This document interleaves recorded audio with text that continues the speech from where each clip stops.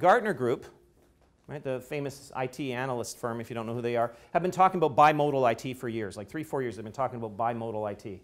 And what does bimodal IT say? I'll save you the $3,500 conference and summarize it right now. What they're saying is if you're in an IT shop at least, and this applies to other than just IT, but they're an IT firm, they're talking about IT. In an IT organization you need two methodologies. You need waterfall and you need Agile. You need one of each. And people ask why. Because imagine a spectrum where waterfall's at one end and Agile's at the other. As a project appears, it's probably somewhere along the spectrum, not at each end.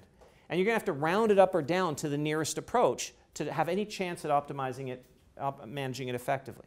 If all you had was one approach, and it doesn't matter whether it's waterfall or Agile, if you just had one, if that's the only thing you had, then projects that appear near that can be effectively managed. But a project that appears at the opposite end of the spectrum will have to be rounded way down to the one approach you have, which might be a very inefficient, ineffective way of managing that project. And that's why we have projects fail. Waterfall projects fail when they shouldn't have been waterfall.